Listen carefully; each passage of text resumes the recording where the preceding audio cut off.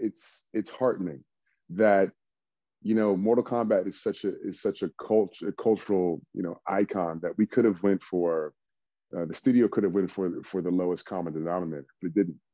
There's a great story. It's full of heart. It's full of love. It's full of diverse heroes. Um, and we didn't play to the lowest common denominator. We didn't just go, okay, well, this is Mortal Kombat. Let's just punch each other in the face and then, like, you know, have blood everywhere and have people come watch it. There's a real story there, and there's characters you care about and characters you can identify with. Yeah, you know, it's interesting for me, and I say this respectfully. Um, I just never attached myself to Harry Potter or Lord of the Rings or some of those Mm-hmm. like fantasy films Yeah, because I just saw no representation of me. I just didn't see that. Just for yeah. me, just for me. And I have plenty of friends who No, no. love, I mean, you know, I get it. I get it. yeah. It's like I get it. well, I can't It's sit through it's three hard to hours. watch. It's hard to watch something that excludes you. Yeah, yeah. And you know, so what's Yeah, cool about Mortal Kombat, even as a video game, that it was diverse but not in tokenism from the very beginning. And then my girl right. Melina, my favorite character Yeah, in the movie is a black woman. Melina was the right. best. So Yeah, I'm just super excited. I gotta ask you yeah. this. There has She been kills it too. She oh, kills it. I can't wait. CC Stringer. Yo, CC Stringer yo, is the future. Makai, let me tell you, I was so into Mortal Kombat. I said if I had a kid, I would name her Melina. Like that. That Let's was I go. didn't have a kid, but that's Hey. how deep it was. I was like, if I have a kid, I'm gonna name her Wow. Melina. But I'm not saying that Wow. sexy. They say it in the video game, Melina. Yeah. But that's what I would have named her. Yeah. Yeah. But you know, Okay. it's interesting. Over this summer, you hear about this quote unquote racial uprising and Hollywood trying to do things differently and trying to engage more black content creators. I'm just wondering, from your perspective, uh, do you think it's sincere? I mean, do you think they're really committed to change, or is it the moment? You know, because I think about, oh my gosh, his name escapes me. I'm so sorry. I feel terrible. The young man from Bridgerton, where they didn't want him to play the grandfather of Reggie. Superman. Reggie. Yeah. Reggie Page or something. Yeah. Yeah. Um. And I'm like, Superman flies around the planet and he can't have a black grand. So I wonder, from your perspective, how committed are they really to racial justice in Hollywood like they claim they are? Well, to answer the first part of the question, I think it's sincere. Okay. I honestly think it's sincere. And you said, or is it just the moment? Well, moments create sincerity, and I think that we've had plenty of moments in this in the history of America that have created sincerity out of in response to racial animus, right? So Hollywood has some sociological bills to pay, right? We it's been Hollywood has been a co-conspirator in laundering America's bigotry for decades, and it's done a very good job of otherizing, particularly Black actors, uh, Black culture, exotifying it, or um, just sort of making it just otherizing it, right? And so when you do that, you can't remove yourself from why we're having the conversation. Does my life matter?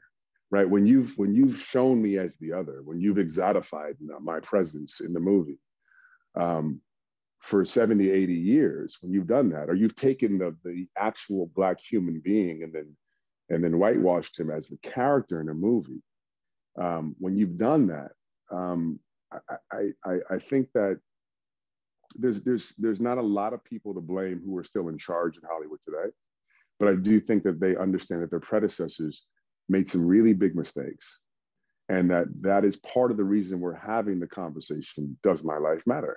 Because in the American consciousness, particularly for the majority of the 20th century, we had a very violent, rigid system of apartheid in America, which means that people had a very monochromatic existence. They didn't see people who looked like you or me, unless they were having them carry their luggage or having them service their rooms or whatever the case was. But they didn't know how much alike we were to them, or we didn't know how much alike we were to them, and so on and so forth. And so like when you're thinking about a lot of these characters that are canon and just lore of Hollywood stories, they're 60, 70, 80 years old sometimes.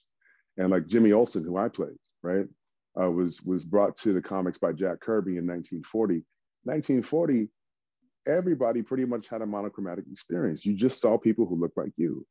Well, if we were to create these characters in 2010 or 2015, you know, Jimmy Olsen might be an Asian guy, might be Indian, might be Black, might be Chinese. Like, I don't know. And might be a woman. So I think that, yeah, Hollywood has got some sociological bills to pay for sure. And I think that I want to believe that it's not just a moment. I want to believe that there's sincerity in that. I want to believe that it's a good sign that this time the Japanese thunder god in Mortal Kombat is not played by a British guy. Right? I want to believe that that's a step in the right direction. You know, it seems like, you know, common sense to you and I, but the original Mortal Kombat movies, Christopher Lambert was Raiden, right?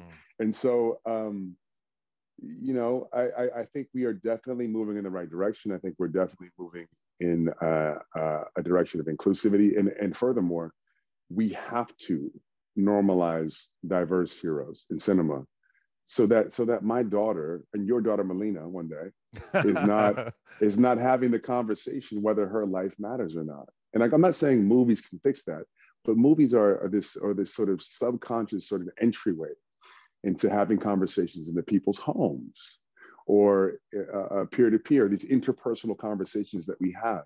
And this interpersonal conversation that we're having right now is, does my life have value? Well, that's systemic. And part of the system is entertainment.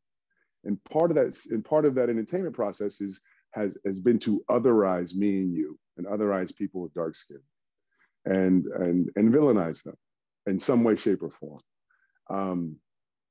Caricatures. So I think we have to get away from that. And I think that, you know, we are finding our voice as inclusive, as an inclusive town. And I look forward to more opportunities for that. A couple years ago, you nearly died. I read this about you, that you caught a parasite in Africa, and you were very ill. You were hospitalized. Nobody knew what was wrong.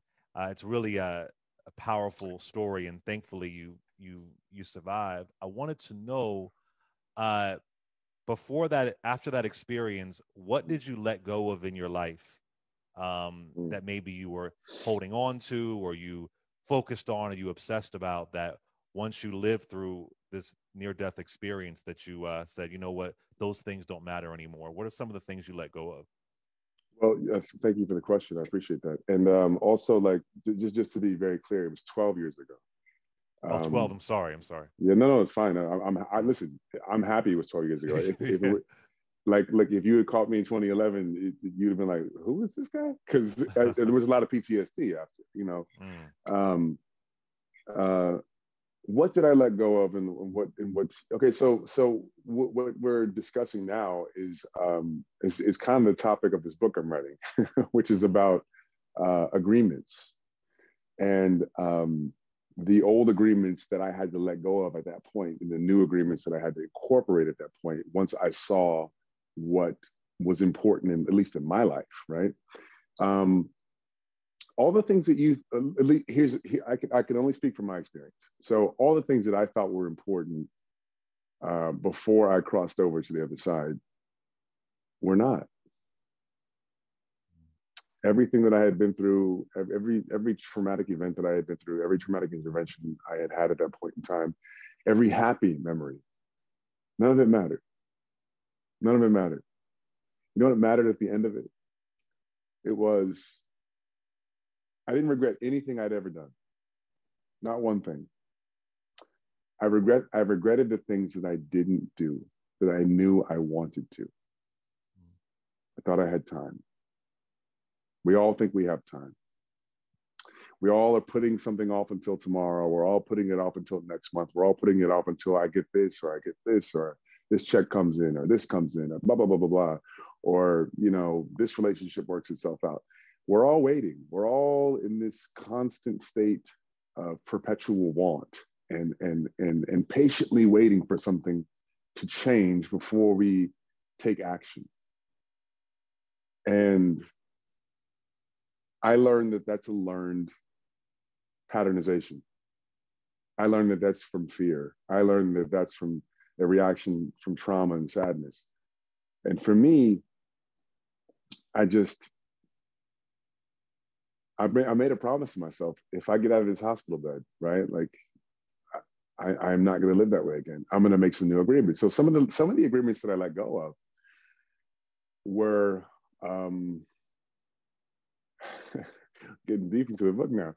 Some of the agreements that I had to let go of, in particular, what I realized were the inherited agreements, the agreements that were thrust upon me at the moment of my birth, that I had no say in, nor would I probably have chosen these agreements had they been offered.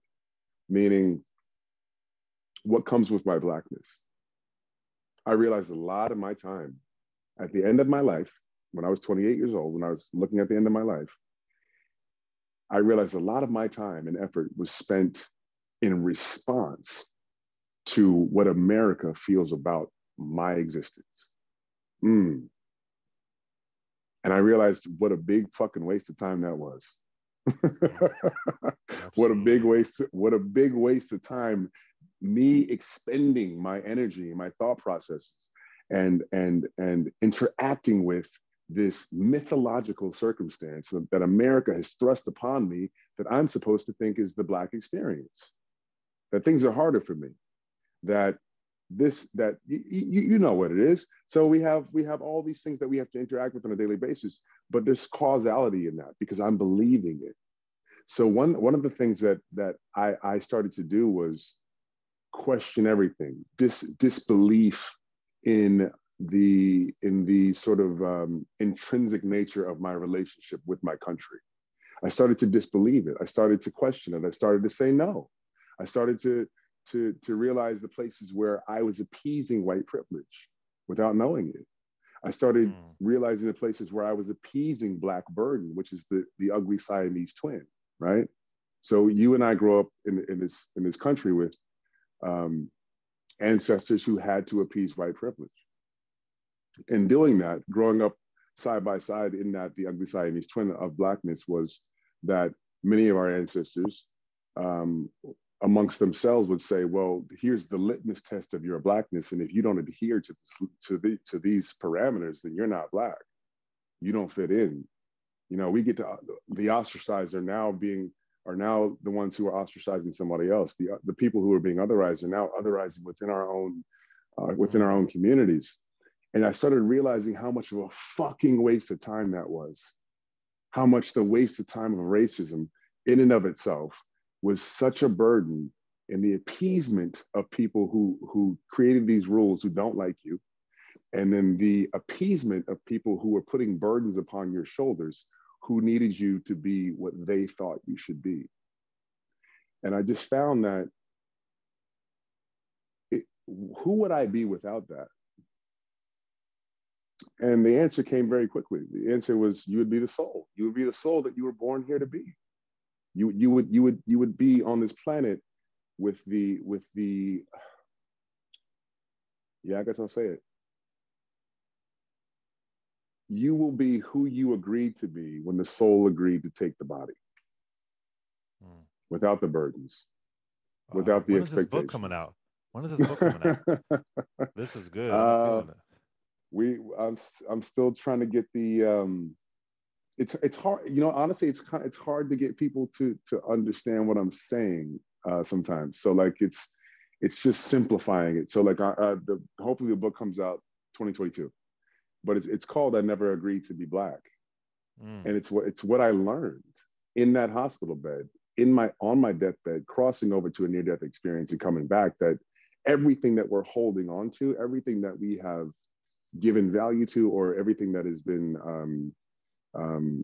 attached to our existence and attached to our experience, particularly as Black people in America, carries as much weight with it as we allow it to. Now, don't get me wrong.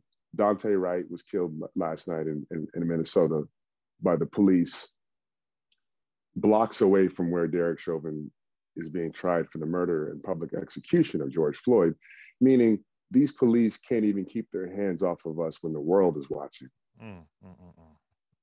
So things have to change. But the causality of that is, my response is, rather than anger, rather than frustration, rather than sadness, and all these things are there, all the trauma is there. Let's be very clear about that. As Black people, we have that, and we have to get over that. But our energy is best used on, where do we go from here? Right? We know where we're at. Y'all are still killing us for no reason. We know that. And we can continue to point that out all day, but it doesn't help our situation. What helps our situation is making a plan to get out of it, making a plan, patternizing equity, creating ecosystems for allies to help, right? So this is, the main thing that I learned from dying and coming back is that your energy is precious and it is finite. You have a battery. That's incredible. Yeah. And That's how much, incredible. it's finite. It's finite energy. So like, whatever you decide to put your energy towards is what will prosper. I know you have to go soon, but before you go, I got to say this. I want your thoughts on it. We lost the great DMX. At some point, there's going to be a biopic. And I'm thinking, Mehcad Brooks against DMX. I think it's a good match, man. Slipping. What do you think? I see it. I could see you pulling off DMX. Listen, that would be a great story. Listen, DMX to me, okay, so like everybody talks about, like, DMX is not the greatest rapper alive. I understand that. Everybody talks about Tupac, everybody talks about Biggie, everybody talks about Jay-Z, Andre 3000, Eminem. Got it. Kendrick, got it. But DMX spoke to me in a way that no other rapper did. DMX was our heavy metal, right? Yes.